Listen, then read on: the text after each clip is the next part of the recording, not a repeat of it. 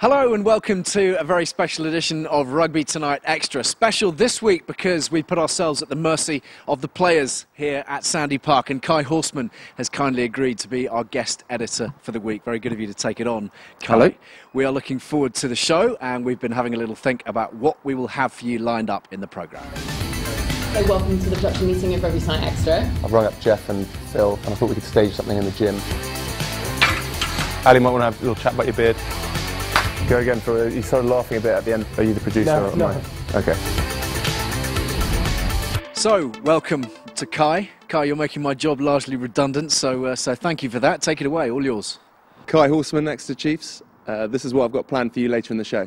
As I mentioned earlier, Ali, there's a few hot spots in Exeter I want to show you, but it's a short drive away. Okay, I look forward to my own personal tour. So we've arrived, Ali. This is the place I wanted to show you.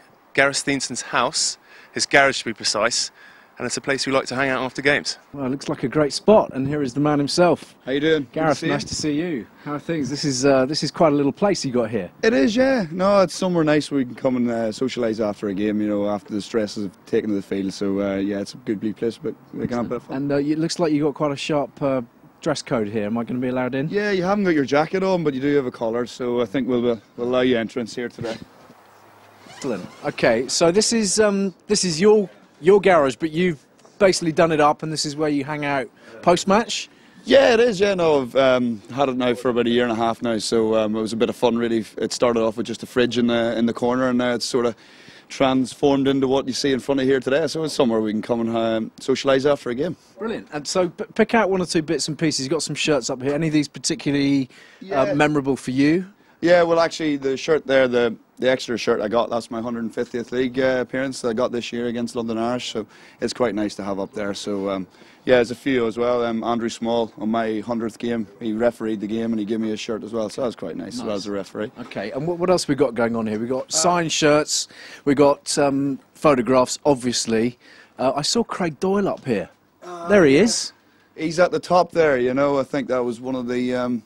just an Irish contingent enjoying ourselves on one of the Viva dinners, yeah. Okay. So there's a few interesting photographs there from a few interesting evenings, but it's nice when you're in here and you can have a look around and remember a few good times. Yeah, we won't zoom in too closely on some of those. We've got the dartboard here, obviously. Matt Jess very busy with that, and then the bar itself, and behind the bar, some photographs of the early days when it was just in its creation.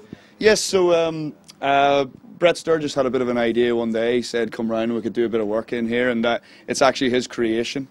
So a couple of photographs of us actually doing it, and it ended up being a little bigger than we had anticipated. I think if you were to see the chalk lines that we have here, it's probably about 2 foot out. So, but no, it was good handiwork he did now, and somewhere, you know, it actually looks quite well now.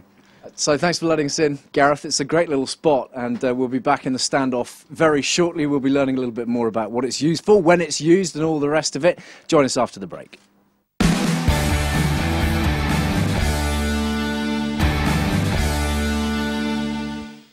Welcome back to Rugby Tonight Extra, a very special edition of Rugby Tonight Extra. We're in Gareth Steenson's pub, The Standoff, with the Exeter Chiefs, and Kai Horstmann has very kindly been taking care of things this week as our guest editor.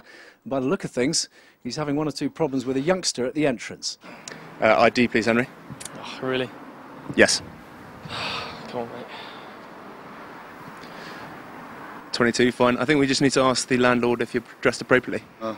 Well, I'll let Frank in, but I don't know about Henry. But yeah, sure, come on in for today. Cheers, man.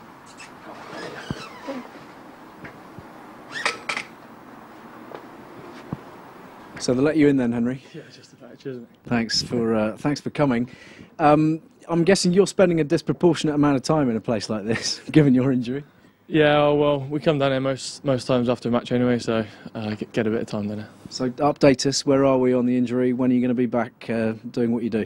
Well, hopefully like another 4 or 5 weeks, maybe just maybe a bit more, 6 weeks. But it's going ahead of schedule, I think, so I should be out on the pitch running this week, so it's all going well. And dare I say it, this lot doing all right without you?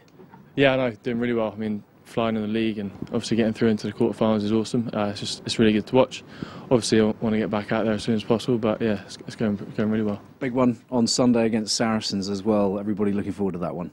Yeah, definitely. I mean, top of the table clash. It's the sort of games we want, especially down at Sandy Park. It's a good place to play, and I'm sure the crowd will get right behind us and it'll be a good game. And of course, long term for you, you've got to be targeting England tour come June, when you will be fully fit and raring to go. Any time spent at Penny Hill, or have you very much been doing everything here? No, I've been here the whole time.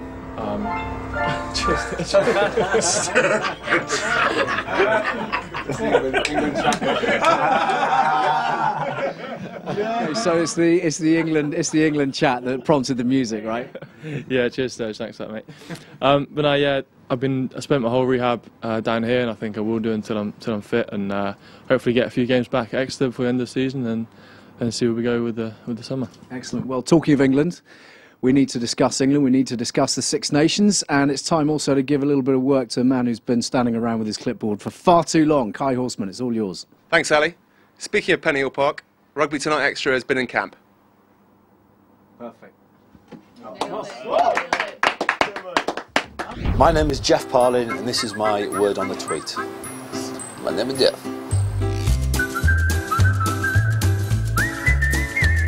So I've got a tweetie from Julian Salvi. Had Jules over me, had a retro gaming night, got my Mega Drive, my Super Nintendo out, and played some more games, and he got a bit of a spanking. Got a lovely tweet from Valerie, says happy birthday Jeff Parlin, have a great day, and it shows a picture of me at Newcastle. I think I was 19. I was a big fan of a blonde highlight back then. We've got a tweet here from Kai Horstmann. It says, do you want to come to my 40th birthday party?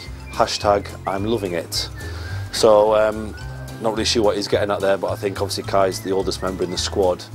And again, his forehead is huge, and unfortunately his hairline looks like a giant M. I've also got a nice one from an old teacher. Just saying, remember teaching Jeff Parlin at school, seeing him out with grey in his beard makes me feel very old. Unfortunately, I do get some greys in my beard, and they grow at a quicker rate than the rest of it.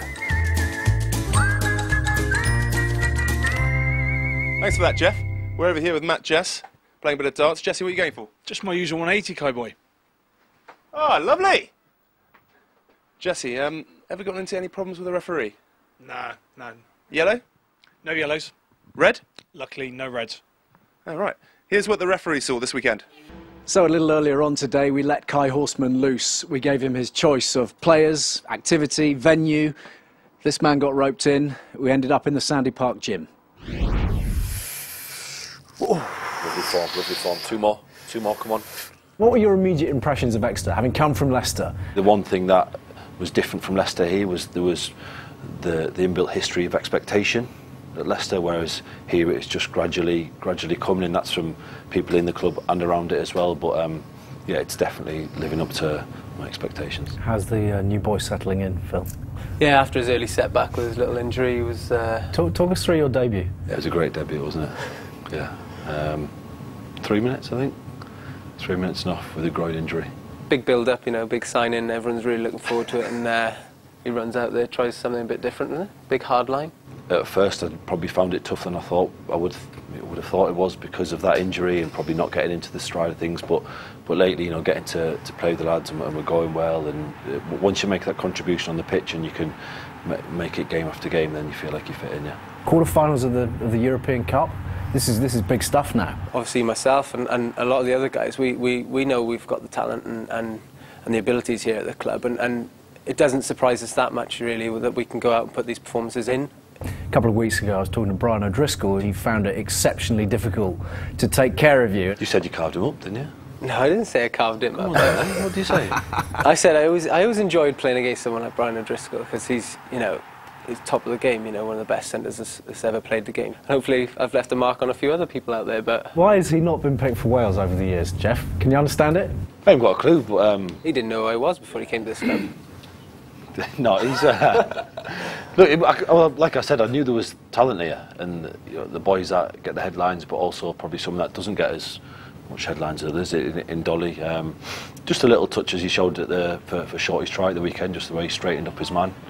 To put him away was you know, top quality. Presumably, you still have a fire burning within to play for England, overlooked by Eddie Jones this time around, but you want back in? Yeah, definitely.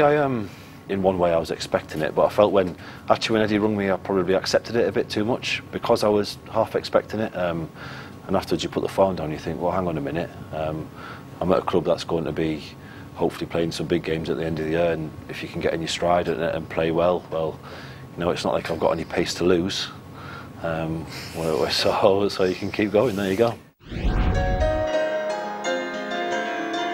It's Sturgis on the piano, everybody. Brett, that is some talent you've got there. Thanks ever so much. Yeah, been just practicing a day and come up with that. Thanks. The talents at this club, they know no bounds, do they? Let's deal with the weekend, Kai. Huge match for the Chiefs against Sarries. Can you knock over the champions? We'd like to think so. You know, league leaders coming to Sandy Park. We've had a decent record there, so we're excited, really excited. Is there a difference in preparation, Gareth, when you've got the league leaders coming?